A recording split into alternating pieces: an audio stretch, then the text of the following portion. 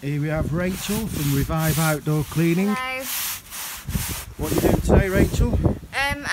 Firstly, I'm removing the biofilm from this wall, and then we're chemically cleaning it. As you can see, it's heavily infested. It's a classical balustrade, so it's going to be a really nice feature once it's done.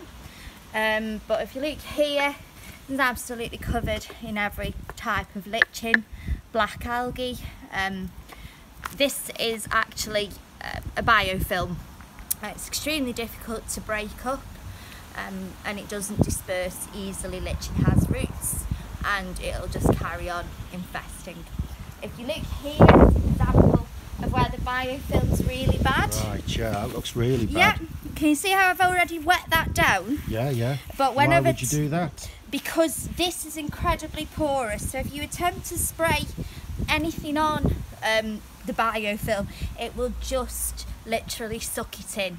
Right. That's what it's designed to do, to stop it being penetrated. So you have to wet it down, almost drown the biofilm first, Yeah. so that it can't take away the chemical, and then Right. break it up by agitation and disperse it with And the that would help chemical. the chemical to stay on top of the Absolutely, surface and because keep working. once you've agitated, as you see, that's particularly bad. That's been wet down at the same time as that. But because the Right, biofilm wasn't anywhere near as strong on that, it had already soaked up the water within literally seconds. So you're working a metre at a time then? Metre at a time.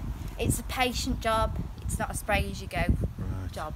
Can you show us some bits you've already done? Yeah, come around here.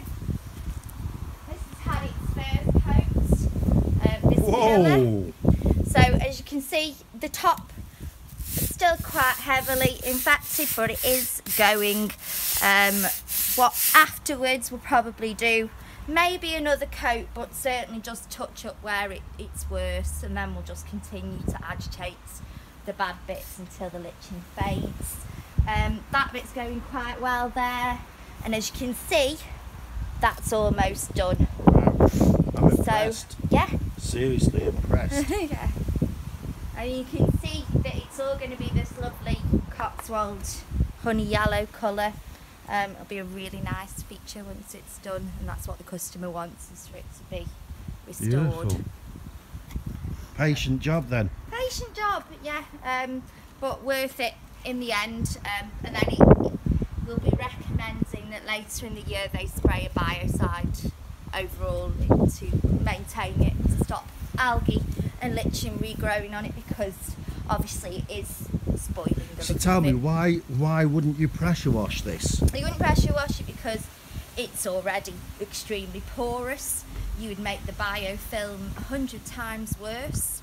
The spores would just multiply and carry on, and it would be blacker before, Right, within I a month. get you. So And I it's guess pointless. damaging to the stone at Yeah, times. very damaging, because anything that takes a layer off the stone makes it more porous and damages it. It erodes it effectively, just like a cliff.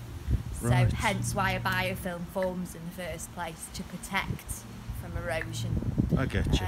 But had you never pressure washed it and always just sprayed a chemical on it, you probably never have got the lichen.